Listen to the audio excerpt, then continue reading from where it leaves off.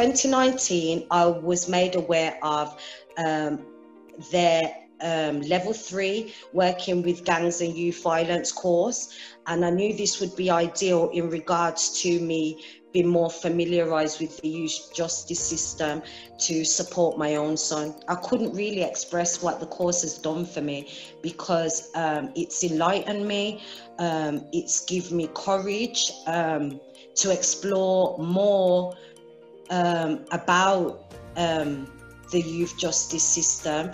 It helped me to understand what I went through as a parent, which at the time of me actually going through it, you feel quite embarrassed, and there wasn't really a supportive network for parents in Birmingham in regards to your child being incarcerated. How the working with gangs and youth violence course enabled me was the units what I had to complete. Each unit was relevant, and it helped me understand things like youth marginalisation, the social factors what contribute to young people committing crimes or being involved in gangs. Acts have encouraged me and inspired me, empowered me in actuality to just be a more active parent